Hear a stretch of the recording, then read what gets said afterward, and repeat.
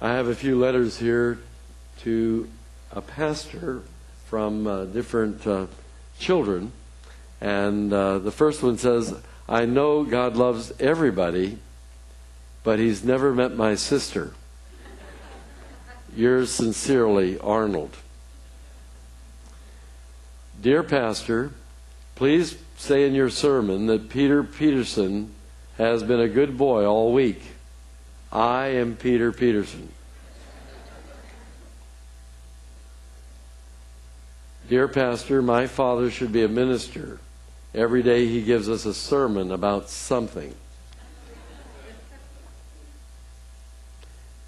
Dear Pastor, I would like to go to heaven someday because I know my brother will not be there.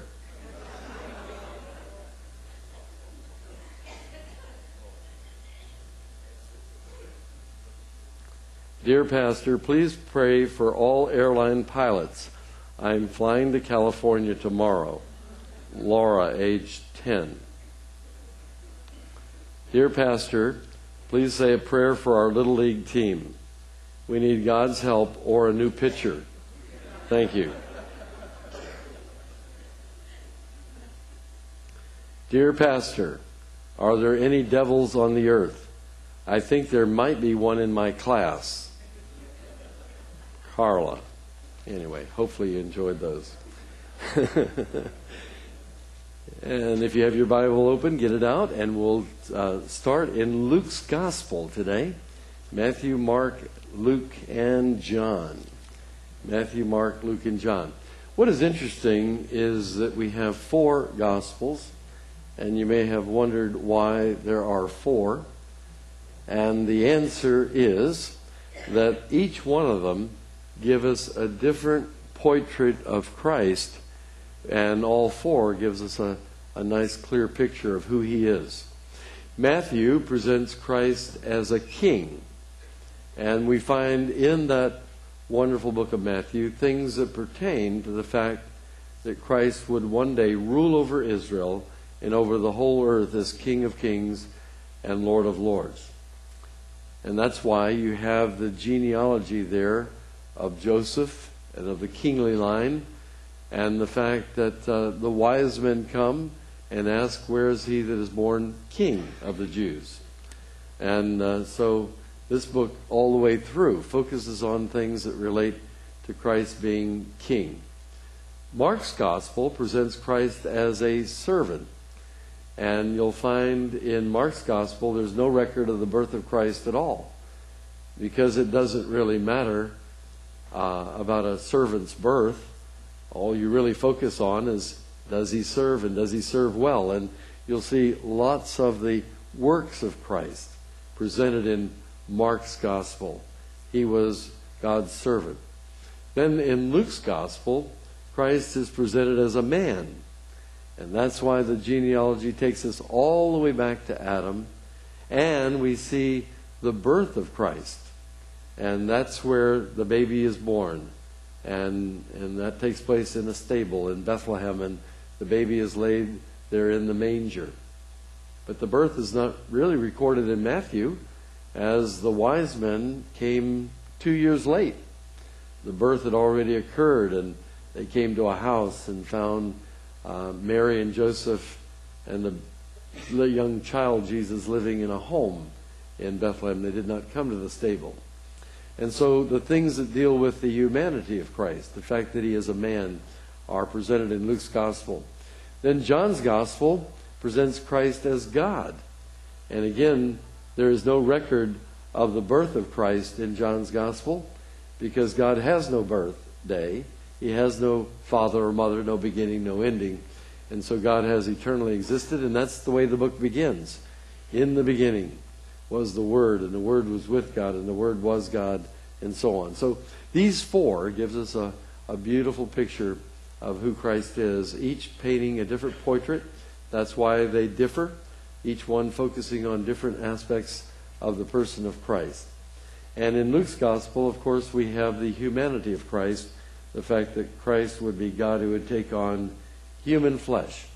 Let's look in Luke chapter 2 and verse 1, as we probably have read the story before.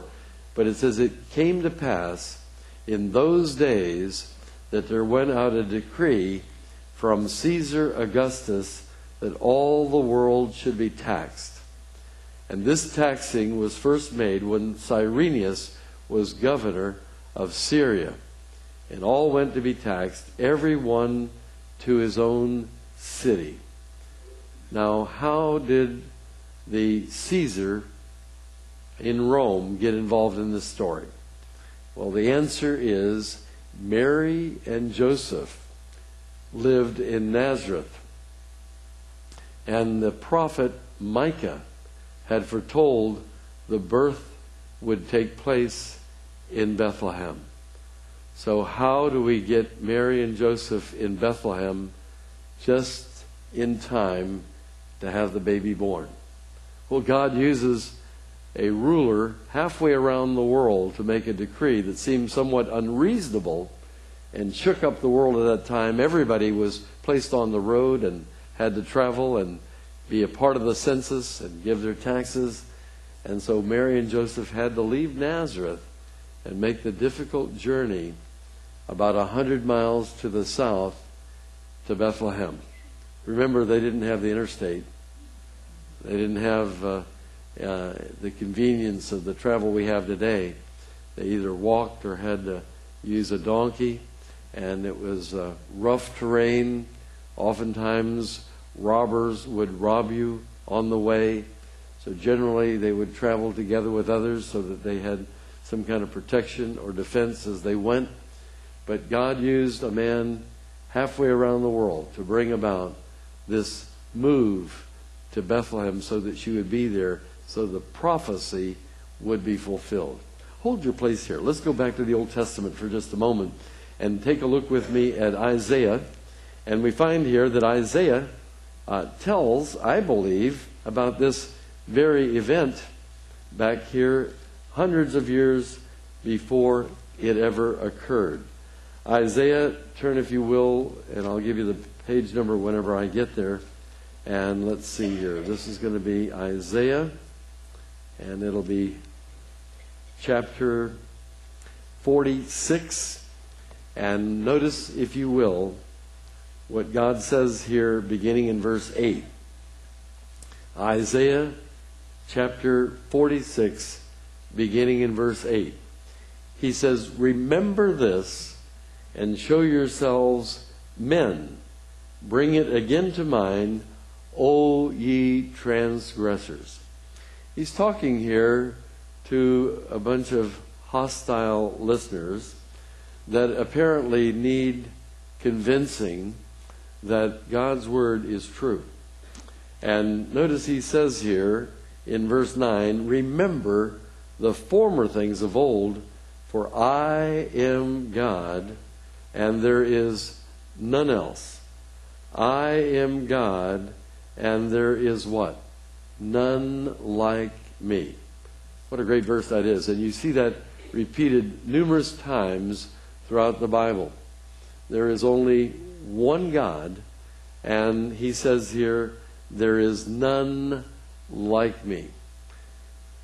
You know, today we have, especially in our universities, we have courses called comparative religions, where you study the world religions and they throw in Christianity as just one more of the world religions. But you can't compare them, because the Bible and the God of the Bible doesn't even fit in the same ballpark with the world religions. And obviously, it's a mismatch. And it's interesting here that God talks about that uniqueness about himself and about his word long before even Christ ever comes, and demonstrates to us how that he is unique. He says in verse 5, "To whom will you liken me? And make me" what? "Equal." Now that's what happens in these religion courses. They're all made equal. Have you noticed? And then it says, "And compare me." So Christianity is compared with all the religions of the world, that we may be like. God is saying, you can't do that with me. He says in verse 9, "I am God, and there is none else. I am God, and there is none like me." You can't put me into the same mix with the world religions. All religions are man-made. All religions will take you to hell. You can choose any religion you want, and you will find it ultimately will take you to hell. The Bible is the opposite of religion. The word religion comes from two Latin words, re and legio, and it means to do something of self to bind back to God. And the common denominator of all the religions of the world is that you have to work your way to heaven. And there's the Christian counterfeit that is also in that collection of false groups and religions where men try to work their way to heaven. I happened to turn on the TV last night and I scanned the Christian television channel, which is probably the unchristian channel. The guy on there giving a message last night said, "What would you give to receive the gift of God?" And the whole message was on how much you'd have to give to get God's gift. I thought, how crazy. How can you give to get a gift? If you have a gift, there's nothing you give. It's no strings attached. He talked about how the wise men had to give up a lot of their personal time from their jobs or their occupations, and they had to travel a long journey and look at what they gave up in the way of conveniences and so on and so on. And he listed all the things that the wise men gave up so they could get the gift of God. Amazing. I mean, how wrong can you get? And it seemed like yesterday when I was scanning, it was a full-out attack on Christianity on almost every channel. MSNBC kept running the Gospel of Judas. Now, Judas couldn't possibly have written that. It was written in the 4th century, unless he came back from the dead to write it. He certainly didn't write it, between betraying Christ and then having remorse and casting the coins back down into the temple and then finding his way out to a tree to hang himself. He didn't have much time.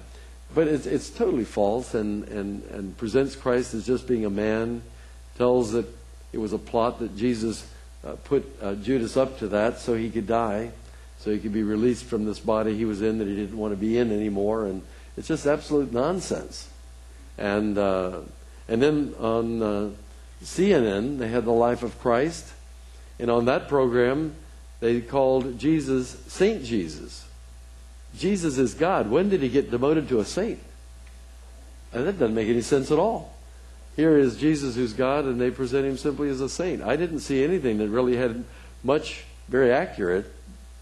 They had some historian at the Louvre in Paris, France, and he said 4 times that he was there at the Louvre. The first time I thought it was just a slip of the tongue. The second time I said, he's really saying Louvre. The third and fourth time I said, he doesn't know what he's talking about. I think he was at a Venetian blind factory where they made louvers and not the museum, the Louvre in Paris. What a crazy, crazy day of television. Everything had to be all jumbled up, and if I were watching and didn't know what I knew, I would say, well, forget it. Who knows what is truth, and is the Bible true, and so on. And I would just probably say, just another religious belief out there. But notice God makes it different here. He says, I am not the same. You can't compare me to the world religions. By the way, none of the world religions provide a savior. In Islam, there's no savior. You're on your own. And look out. Chances are you got a dismal future ahead of you. And in Buddhism, there is no savior. You're on your own. In Hinduism, there's no savior. You're on your own. In Confucianism, there's no savior. You're on your own. They're all based on works. And one day you're just going to have to hope that you had enough good works to get in. Well, God says here, listen, be a man. Start thinking like a man. Verse 9, remember the former things of old. I am God. Verse 9 of Isaiah 46. And there is none else. And I am God, and there is what? None like me. So right there, just pitch everything else out, because they don't even compare. He says, who are you going to compare me to? There's nothing that you can compare me to. Somebody once said that the writings of the world religions, when compared to the Bible, just as literature, the difference is so vast, it's the same as the difference between reading Bugs Bunny and Shakespeare. There's no comparison. The Bible is far beyond the world religions, as their writings contain contradictions, scientific errors, but the Bible is never wrong, but yet tells the future. Look, if you will, at verse 10 here. God says, who can do this? All right, let's see who's going to step up to the plate when you try to compare me to the world religions. Declare the end. I declare the end from the beginning, and from ancient times the things that are what? Not yet done. None of the world religions do that. They cannot tell the future. This book, the Bible, tells the future hundreds and even thousands of years in advance, and tells that Jesus would be born of a virgin in the city of Bethlehem, that this would be God who would take on flesh, and talked about two comings. And in the second coming, he'd be king and rule over this earth. Look at what it says here. And it says here, saying, my counsel shall stand, and I will do all my pleasure. Verse 11, calling a ravenous bird from the east, the man that executeth my counsel from a far country. Interesting, perhaps a reference to the Caesar, who makes a decree that shakes up the world. But what really took place was that Mary and Joseph had to move to Bethlehem. God used a man halfway around the world to pull that off. It says, yea, in verse 11, I have spoken it, I will also bring it to pass. I have purposed it, I will also do it. It doesn't say maybe, doesn't say perhaps, doesn't say it might happen. It says, this is what I said, this is what I purposed, this is what's going to happen, this is what I'm going to do, and that's exactly what happens. Verse 12, God, I think, has got a sense of humor. He says, hearken unto me, you stout-hearted. Now, in modern English, that would read, hearken unto me, or listen unto me, you fatheads. God says, listen, pay attention here. Hearken unto me, you fatheads, that are far from what? Far from the truth, far from righteousness. They were far from ever entering into heaven. They needed to pay attention to this book being unique, and that God, the God of this book, is unique. Let's go over to the previous chapter of Isaiah. Notice who the God of the Bible is. In verse 18 it says, for thus saith the Lord that created the heavens. 45:18, God himself that formed the earth and made it, he hath established it, he created it not in vain. He formed it to be inhabited. Now look at the end of verse 18. God says here in Isaiah 45:18, I am the Lord, and there is what? None else. I hope you mark it. And then he says in verse 19, I have not spoken in secret in a dark place of the earth. I haven't kept any secrets. I have told you what I was going to do, and I tell you in advance. In fact, he says, you who are listening, who know the truth, need to tell others, which is what witnessing is all about.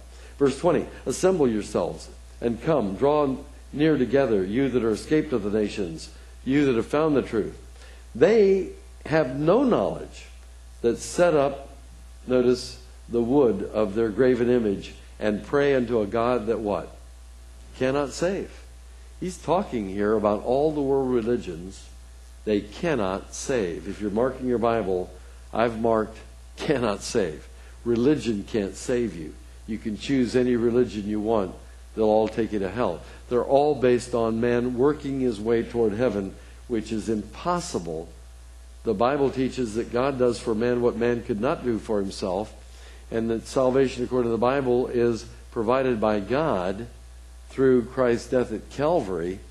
And it's not what we do for God that saves us, which was what religion teaches, but it's what God did for us at Calvary through Christ.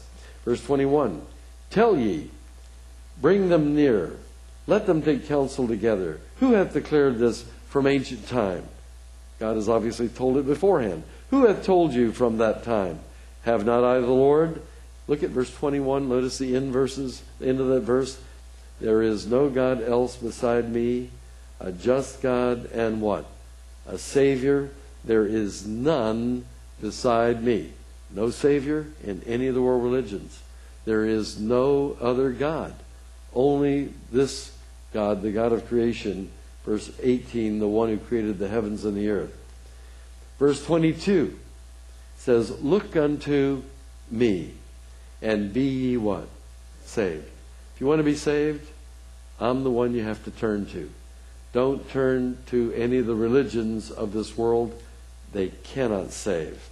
Look unto me, and be ye saved, all the ends of the earth, for I am God. And what does it say? And there is none else. How many times do we have to say that? You know, I'm God and there's none else. There's none like me. He is the only God and the only Savior. And then it says here, I have sworn by myself, the word has gone out of my mouth in righteousness and shall not return. In other words, it's saying here God will never change his mind. What God has spoken will never be taken back. You and I talk to people who will change their mind and take their words back, won't they? Why, I promised to do such and such for you. Next time you meet them, they said, I never said that. I never promised I would do that. And they renege on their word and they take their word back. God isn't going to do that. God doesn't change his mind. He doesn't say, yeah, I told you I'd save you if you trust Christ, but I've taken my word back and I'm not going to do that. You're on your own. No, he'll never do that. We can have confidence to know that whatever God has said is said in concrete. That it's gone forth. He'll never retract his words. He'll never revise his words. He'll never change his words. They're there forever and ever. And if you didn't realize it, that book you have in your hand, not necessarily that copy, is going to be around a long time after this world is gone. Jesus said, heaven and earth shall pass away, but my words shall never pass away. Peter said, the word of God liveth and abideth forever. This book is going to be around after this earth has been destroyed, after the 1,000-year reign of Christ. And then notice it says here in verse 23, my word has gone forth out of my mouth in righteousness and shall not return, that unto me every knee shall bow, and every tongue shall swear. And surely shall one say, in the Lord have I righteousness. There's salvation. How are we able to be eligible to enter into heaven? We have to be as righteous as God. And notice the Bible gives us that wonderful key right here in this verse. It says, surely shall one say in that day, in the Lord have I righteousness. Our righteousness comes from God. He imparts or imputes his righteousness to the believer. And it says, even to him shall men come. That's a reference to Christ. God in flesh, the only God and the only Savior. Now hold your place in Luke, but let's go now over to Philippians for just a moment. This passage is now quoted over in the book of Philippians. And Philippians is found after Ephesians and before Colossians. It probably doesn't help you much. Page 1259 is where we're going to go. But let's pick up on page 1258. Jesus Christ, according to the Bible, is God. And God says in Isaiah, even I am God, and beside me there is no Savior. There is no other God but me, and there is none like me. And notice what it tells us about Christ here. In verse 6 of Philippians 2, who being in the form of God, thought it not robbery to be what? Equal with God.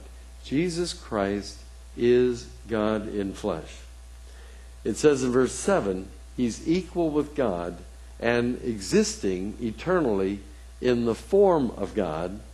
It says he thought it not robbery to be equal with God. And in verse 7, made himself of no reputation and took upon him the form of a servant and was made in the likeness of men. That's the Christmas story. Here we have God leaving heaven and becoming one of us, except without sin. So God became us. You know, if you were the creator and ants were your creation, the best way to communicate with one of those ants would to become a little ant yourself and go down and wiggle feelers or whatever they do. I'll never forget in my college dorm, sometimes I'd open the window there in Murphy Hall in Gainesville. And in the winter it would be cool, and somehow there would be an ant trail coming across my desk. And so I found that static electricity really does affect those little ants. And so I would take my comb and I'd do a couple of these and I'd hold it over the ant, and sometimes they would just be taken right off the desk and catch onto your comb. But when you did it a second time, they would grip onto that desk. You see their little bodies extended upward. I'm revealing another part of me now. Look out.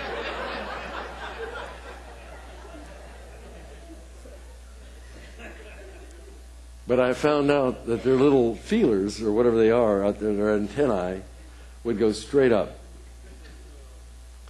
And after I did this a couple times, their antennae seemed to stay up. It seemed like they lost direction because they needed those things down here to kind of find their way around. But you know, I couldn't communicate with them and say, look, stay off my desk. I had the problem that you have, and all people have, I guess, with ants. You have to exterminate them or something because they're going to cross wherever there might be food.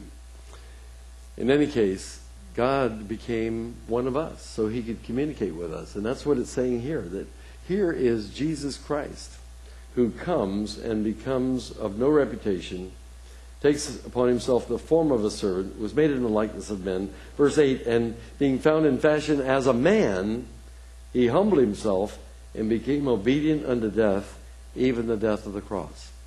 And so Jesus Christ is God who in a human body goes to the cross and dies. Now look at verse 9. This is the verse you want to see. Wherefore God also hath highly exalted him and given him a name which is above every name. That name is Jesus. There is no name higher in position or authority than the name of Jesus. It is a combination of God's name, which in the Hebrew is 4 consonants, YHWH, which we pronounce as Jehovah or Yahweh. Nobody's really sure how to pronounce his name because for so long they didn't pronounce it, and there are no vowel sounds and no pronunciation marks to let us know. But Yahweh is the popular pronunciation. The second word, Yasha, Y-A-S-H-A, connected to that, the contraction is Yeshua. And Yeshua means Yahweh the Savior. And that occurs in the Old Testament over 130 times. You could put equivalent in the margin, Jesus, because the English form of Yeshua is Jesus. So Jesus is throughout the Old Testament. It's God himself.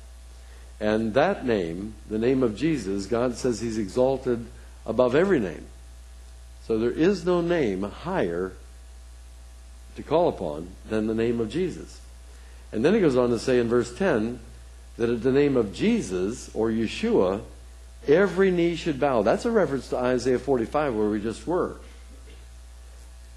Of things in heaven and things in the earth and things under the earth, and that every tongue should confess that Jesus Christ is Now that, if you notice the margin there in your Schofield, it points out Isaiah 45:22, where there it is Yahweh or Jehovah that is speaking, Lord in all capitals in that verse back there, letting us know it's God's own personal name, the one that created the universe, the one that did not keep things in secret, the one that told his plans in advance and beforehand, the one who told those who had escaped being blinded and had found the truth to assemble everybody else and tell them this wonderful news, that if they would look unto me, God said, I'll save you, for I am a just God and a Savior. And here we find that it says that Jesus is that God who is that Savior, and one day every tongue will confess that Jesus Christ is Yahweh or Jehovah, to the glory of God the Father. So what it's saying here is that one day everybody will confess with their lips that Jesus Christ is God, the God that we just read about in Isaiah, and everybody will be on their knees and worship him. But for those in hell, it'll be too late. So I like to tell people, when would you like to believe on Christ, now or later? You want to trust him now and then be assured of going to heaven when you die? Or do you want to acknowledge who he is when you're in hell, when it's too late? Because one day, everybody will be a believer. Everybody in hell believes Jesus Christ is the Savior and believes he's the God of the Old Testament. Never forget, young Air Force man, I told him about Christ. I was trying to witness to him, and he said, get away with that stuff. I don't want to hear another word. Leave me alone. I said, fine, I'll leave you alone, but just don't stop breathing. The moment you stop breathing, you'll be a believer. And I walked away. He said, come back. What do you mean by that? And I told him that everybody, once they die, will recognize who Christ is. They'll believe in hell. They'll be there. And they'll be separated from God forever and ever. The Jehovah's Witnesses reject Christ. Guess what? One day they will confess with their mouth that he is Jesus, he is God, and they'll bow their knee and worship him in hell forever. Of course, they don't believe in hell, but guess what? They're going to believe in hell. They'll believe in heaven. They'll believe in the Bible. They'll believe in all these things. But then it'll be too late. That's who Jesus is. Let's go back down to Luke chapter 1, and we have here in the story a decree made by a Roman Caesar halfway around the world. And in our story, we find that it causes Mary and Joseph to start moving to Bethlehem. What if the decree had not been made? Mary and Joseph would have remained in Nazareth. The child would have been born in the wrong city. The prophecy would have been wrong. The Bible would be in error. And we might as well pitch it all out. The amazing thing about this book is it's so interwoven. The prophecies, the fulfillment, and the fact that all of them have to come to pass, and they have to come back to pass literally. This proves this book to be the Word of God. God says, listen to what I have to say. I declare the end from the beginning, from ancient times, things that are not yet done, saying, my counsel will stand, and what I say and I have purposed will take place. So we find here, verse 4 of Luke 2, Joseph also went up from Galilee. Verse 3 had said everyone went to their own city, and Joseph went up to the city from which he was descended, which was Bethlehem. Joseph also went up from Galilee, out of the city of Nazareth, unto Judea.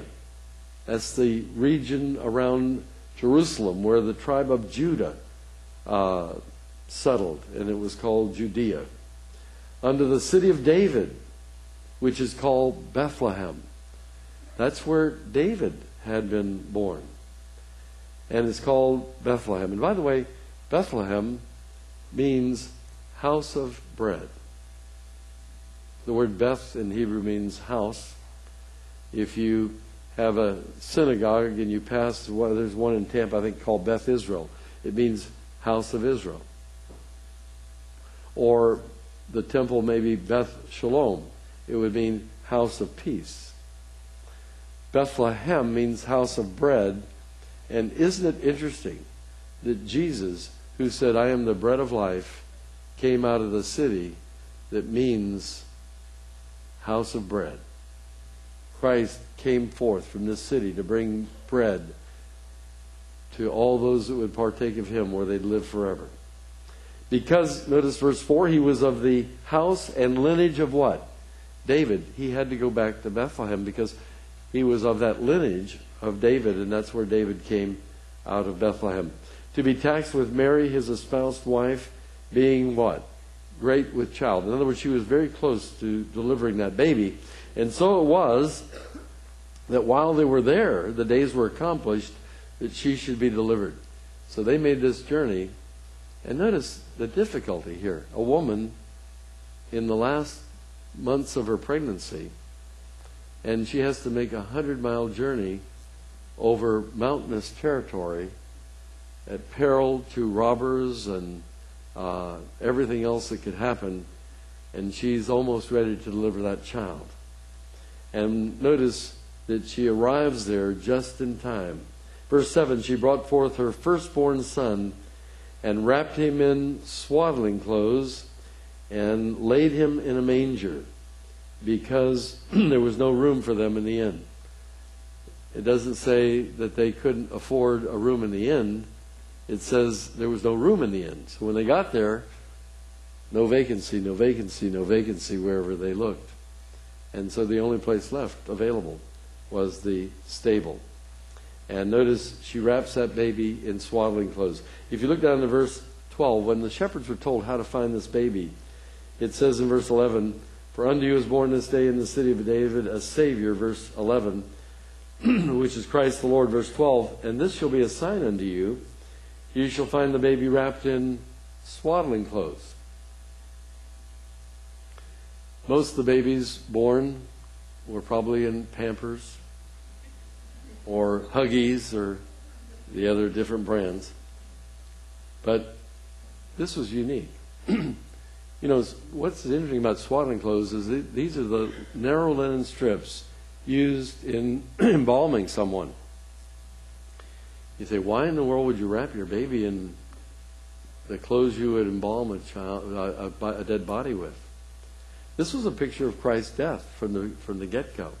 This child was born to die as our Savior. And so he was wrapped in swaddling clothes. You wouldn't find any other baby wrapped that way. But Christ was wrapped in swaddling clothes. I didn't learn that until my first trip to Israel, where I learned so many things about the geography and the customs, and I learned that swaddling clothes, and you can certainly do your homework and find that out. But this is how Jesus was wrapped, because he was born to die. And it was a picture of his death, even in his birth. So here in verse 8, there were in the same country shepherds abiding in the field, keeping watch over their flock by night. Even to this very day, just outside of Bethlehem are fields where shepherds watch their flocks. Several of you have been to Israel with me, and you've been with me in those fields. And here they were watching their flocks. Verse 9, and lo, the angel of the Lord came upon them. The glory of the Lord shone round about them, and they were sore afraid. And the angel said unto them, fear not, for behold, I bring you good tidings of great joy, which shall be to, notice it says, all people. This wasn't a message just for a handful, or even just for the nation of Israel. This was a message for all the nations and all the people on the planet Earth. And then it says, and here's the message, that unto you is born this day in the city of David a what? A Savior. We just read in Isaiah, God says, I am God and there is none else. I am God and there is none like me. He says in Isaiah 45 that I am a just God and a Savior. There's only one Savior. And God is that Savior. And he reveals how he would come to take on flesh, born of a virgin in Bethlehem. And here we find that Jesus Christ is God. Notice, he's a Savior. Secondly, he's Christ. That means he's the Messiah, the one predicted that would come by the prophets. Thirdly, he is the Lord. That means he's God. And then it says, this shall be a sign unto you. You shall find the baby wrapped in swaddling clothes, lying in a manger. What's interesting here is that there's no star. There's no wise men. That happened 2 years later. The wise men and the shepherds never met. The wise men didn't come to the stable. In Matthew, they came to a house. They didn't find a baby lying in a manger, but they found a young growing child about 2 years of age. Verse 13, and suddenly there was with the angel a multitude of the heavenly hosts praising God. And what's interesting here is most people think that they sing, and we've learned that, I think, from all the hymns. There's not a reference anywhere in the Bible that angels sing. If they do, it's not recorded in Scripture. But notice it says here, this host of the heavenly host praising God and what? Saying, not singing. And they say what? Glory to God in the highest, on earth, peace, goodwill toward men. This event would have brought peace to the whole earth had Christ been received as the Messiah of Israel. But because Christ was rejected, that peace was postponed. And Christ will come again. And this next time, he'll bring peace on earth. And there will be goodwill toward men. But that was postponed. Then it says in verse 15, it came to pass as the angels were gone away. No wings, no female angels, no baby angels, no angels singing. They're all male angels. A lot of people are totally shocked to find out just that little bit about angels, but they don't have wings. It came to pass as the angels were gone away from them into heaven, the shepherds said one to another, let us now go even unto Bethlehem and see this thing which has come to pass. Notice the faith of these shepherds. They didn't say, let's go and see if it came to pass. They said, let us go and see this thing which is come to pass. They believed it. Which the Lord hath made known unto us. And so they believed that that message came directly from the Lord. And they came with haste. They hurried and they found Mary and Joseph and the baby lying in a manger. And when they had seen, they made known abroad the saying which was told them concerning the child. What is interesting is that how we've gotten away from what really happened here in the biblical story. It doesn't say in verse 17 when they had seen that they said, let's go out to Walmart and let's buy gifts and we'll wrap them and distribute them. It doesn't say anything about giving gifts at all. It says here, they said, let's go abroad, and they said that, and they said, let's make known the saying which was told concerning the child. And of course, what they told was that this was a Savior, this was the Messiah, and this was, of course, God. And that was the first Christmas, and it was very simply observed. Here was God who came and took on human flesh. Well, Jesus Christ is God, and he came, and obviously he impacted the whole world. Think about it right now. All around the world, people are aware that Christmas is being celebrated. That's pretty significant in itself, isn't it? Did you know that your newspaper this morning declares that Christ was here 2,000 years ago? The date on there is dated from Christ coming here the first time. Did you know that your check is not valid unless you testify that Jesus was here 2,000 years ago by putting the date on there that says Jesus was here 2,000 years ago?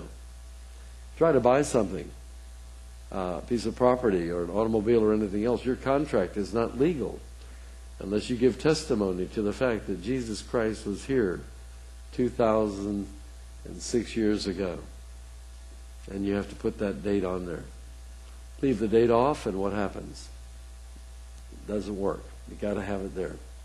And so every day we give testimony to the fact that this Jesus came into the world And the whole world has been impacted by his coming. And we can't escape it, can we? All history is centered around Jesus.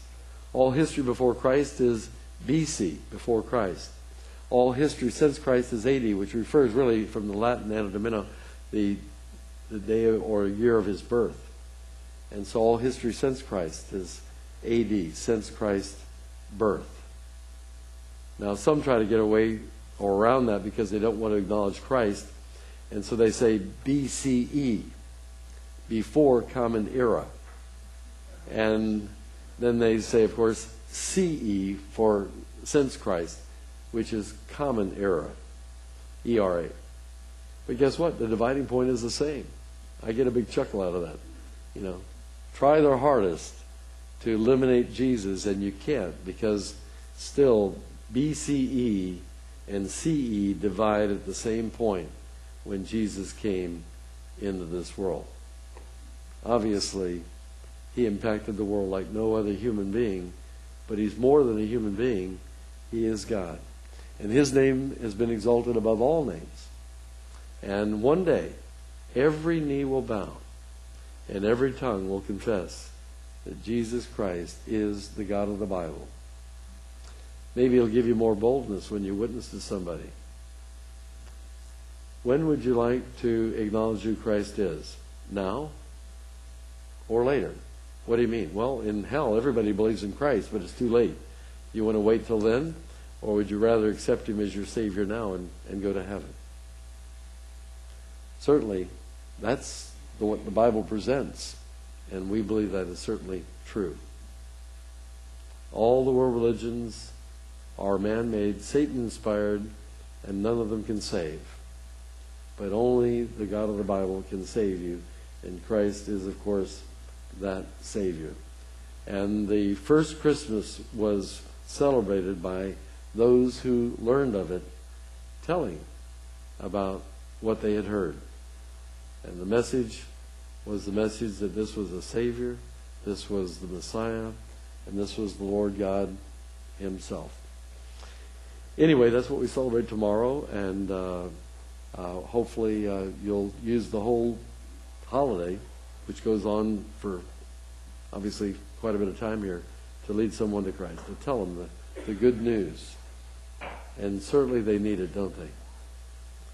I went to the mall yesterday. That was a mistake.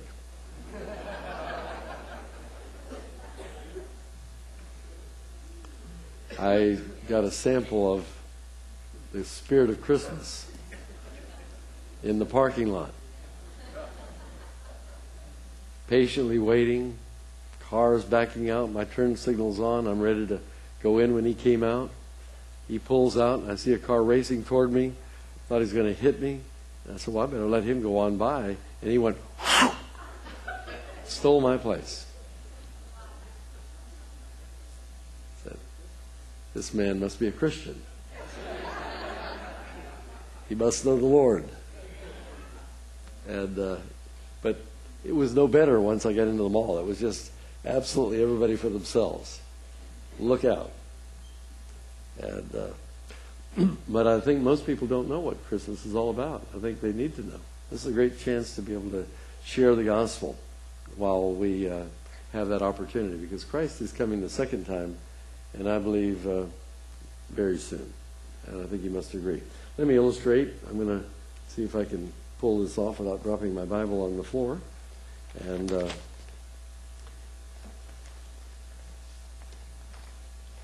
clean piece of paper, that's what I was looking for. This hand I'm going to let represent everybody here. I'm going to let my hymnal represent sin. We're all sinners. God loves us, hates our sin, wants us to enter heaven. No sin can exist in the presence of God. If we paid for our sin, it would be hell. Our works will never pay for sin. So we really have got a problem here. What we need is a Savior. My other hand representing Christ, he is that Savior. And I'll let this clean piece of paper represent his righteousness, which in order to enter heaven, you'd have to be as righteous as God. We're not. But what happened at the cross was your sins, my sins, were taken and laid upon Christ, and he paid for them by his death.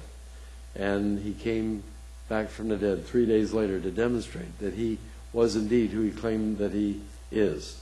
And the Bible tells us when we trust that he did that for us, God exchanges and credits our account over here with his righteousness.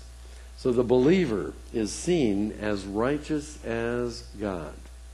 And at the moment you trust the Lord, that occurs. And from that moment on, you can be absolutely assured of going to heaven. That's got to be good news, and that's what it's all about.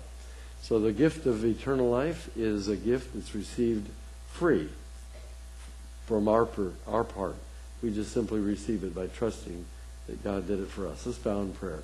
With heads bowed, with eyes closed, with no one looking around, my friend, where would you go if you were to die? And if you didn't know when you came in to the meeting today, chances are maybe you've never trusted Christ. Maybe you've never understood the gospel. And this is your opportunity right now to get this thing settled between you and the living God. You can trust Christ and leave here absolutely assured of going to heaven whenever you would die, because eternal life is God's gift, and it's offered completely free to anyone that would receive it by trusting that Christ died for them and shed his blood to pay for your sins in full at the cross. What do you pray? What do you say? Just say, Lord, I'm a sinner. I don't understand a whole lot, but I trust that Jesus Christ died for me. I believe he paid for my sins in full at the cross, was buried, and rose again from the dead. I trust him right now as my Savior to forgive my sins, to give me the gift of eternal life. And the moment you do, God up in heaven will save you. Would you do that right now? God up in heaven has made every provision for you to go to heaven. If you reject it, then in reality, you're causing yourself to be eternally banished from the living God, who wants you to be able to live in his presence and made provision so you could be forgiven and receive his gift of eternal life. I wouldn't turn it down if I were you. Just, Lord, I am a sinner. I don't understand a whole lot, but I believe Jesus died for me. I trust him right now as my Savior, as my only hope of heaven, and God will save you. If you're looking for a feeling, don't. We're never told in the Bible to ever look for a feeling. That can be misleading because feelings are up and down, and you may not always feel the way you think you should to demonstrate that you're saved or not. And so that can be really disconcerting. Why not right now? Just take God at his word and say, if you said it, God, and I believe it, that settles it. And you can be assured that God is not going to take his word back or change his word or alter it or lie or trick you. The moment you trust Christ, God saves you. How again? Just, Lord, I'm a sinner. I don't understand much, but I believe Jesus died and paid my sin debt in full, was buried, and rose again from the dead. I trust him right now as my only hope of heaven, and God will save you the moment you do that. While heads are bowed and eyes are closed on purpose, so that you'll not be put on the spot or embarrassed. I'm going to close in prayer in just a moment. And while no one is looking, I'm going to ask in just a moment, not now, for you to let me know if you prayed this prayer and trusted Christ, because I'd like to include you in my closing prayer. But no one's going to point you out. No one's going to come running up and grab you. No one's going to have you down the aisle. No one will even know, except for me, because I'm going to be the only one looking. But while heads are bowed and eyes are closed, if you prayed this prayer and trusted Jesus as your Savior right here in this meeting, I'd like to have you let me know right now. Just lift up your hand where I can see it. God bless you, ma'am. God bless you, sir. God bless you, ma'am. All right? Just, you can put it back down. Are there any others? I trusted Jesus Christ right here this morning. God bless you. All right? Anyone else? I trusted Christ as my Savior. I'd like to pray for you. Lift your hand. Let me see. And then we're going to quit. Anyone else that would say, I, too, prayed that prayer. I trusted Christ. All right? I see a child back here. All right? Anybody else? All right? I think I saw 3 or 4 adults and at least 1 child. Lord, we do pray for these that just now indicated they trusted you as their Savior. Let them know that the story is true. It is confirmed by the accuracy of this book.